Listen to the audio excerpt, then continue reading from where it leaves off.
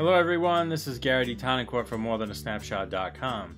Today I'm coming to you with a lesson about Lightroom Mobile. I'm going to show you how to use the Develop module. If you look at the left side of the screen, you have your histogram. On the right side you have all of your tools.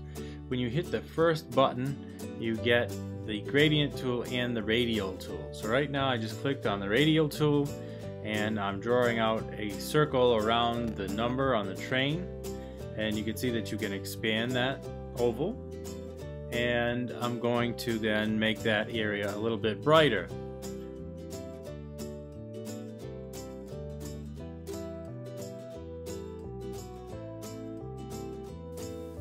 Also adjusting the shadows and adjusting the position of the radial tool.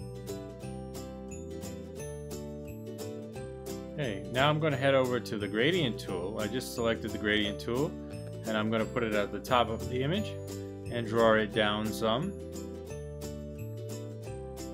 And I'm going to go over to that sun-shaped tool on the right and reduce the exposure and increase the contrast.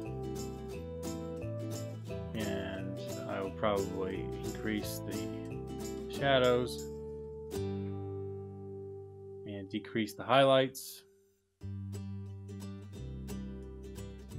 Okay, I just closed those tools. Now I can go on to the crop tool, which is the next one in the list. Okay, it gives me the crop border that I can adjust. And then I need to click on the check mark on the lower right hand side.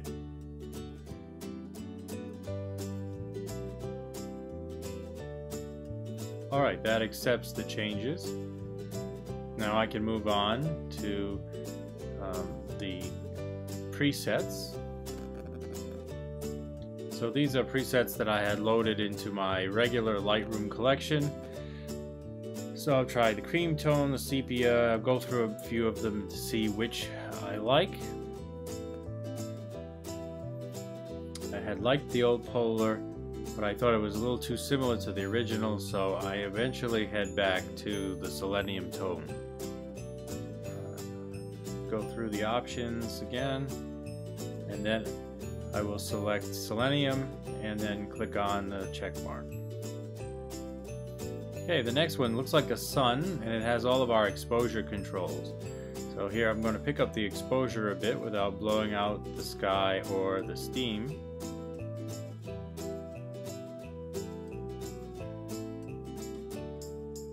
Adjust the contrast.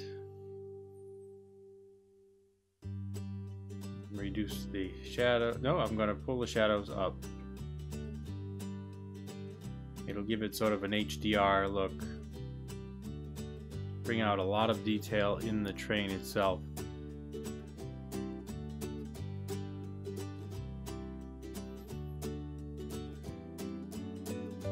Adjust the white point and the black point. As you can see, this is all very similar to working in the regular desktop version of Lightroom.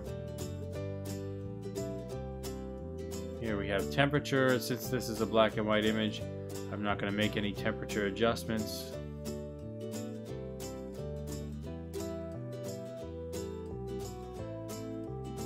Clarity, dehaze, vignette. I will add some clarity to bring out some detail in the steam and in the train.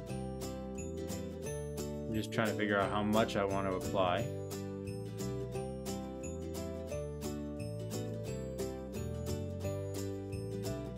Dehaze. I'm going to dehaze, and you'll notice that brings out some detail in the sky.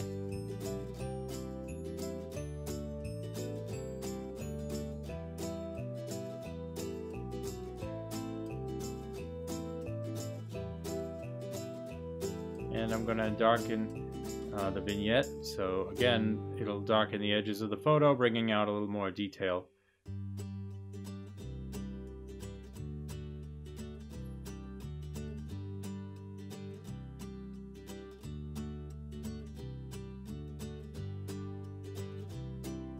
And just adjusting the vignette.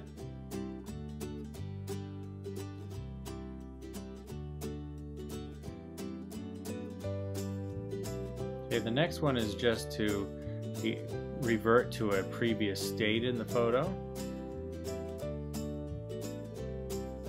That is the before tool, and then when I let go it shows the after, before and after.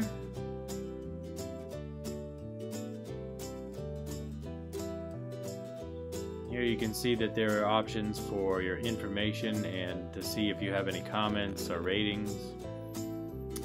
That little cloud will allow you to sync these changes to the Creative Cloud.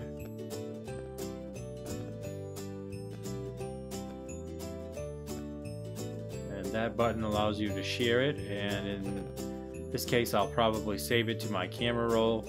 I have my phone set up so that any photo saved to the camera roll will automatically be uploaded to certain cloud services, so that makes things easy for me. Tapping on the three dots in the upper right hand corner gives me more options, and in this case I'm interested in the show hide histogram because I want to be able to see the photo without the histogram in the way. And that's about it. I hope this little training helped you to experiment with Lightroom Mobile. And again, this has been Gary D. Tonencourt for morethanasnapshot.com.